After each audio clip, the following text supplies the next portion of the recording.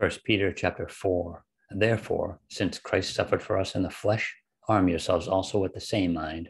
For he who has suffered in the flesh has ceased from sin, that he no longer should live the rest of his time in the flesh for the lusts of men, but for the will of God. For we have spent enough of our past lifetime in doing the will of the Gentiles, when we walked in lewdness, lusts, drunkenness, revelries, drinking parties, and abominable idolatries. In regard to these, they think it strange that you do not run with them in the same flood of dissipation, speaking evil of you. They will give an account to him who is ready to judge the living and the dead. For this reason, the gospel was preached also to those who are dead, that they might be judged according to men in the flesh, but live according to God in the Spirit. But the end of all things is at hand. Therefore, be serious and watchful in your prayers, and above all things, have fervent love for one another, for love will cover a multitude of sins. Be hospitable to one another without grumbling. As each one has received a gift, minister it to one another as good stewards of the manifold grace of God.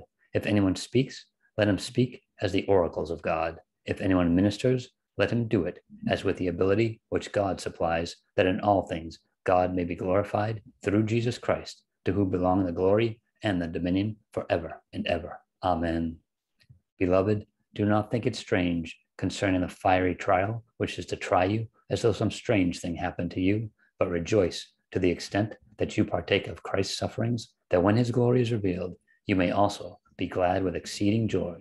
If you are approached for the name of Christ, blessed are you, for the Spirit of glory and of God rests upon you. On their part, he is blasphemed, but on your part, he is glorified.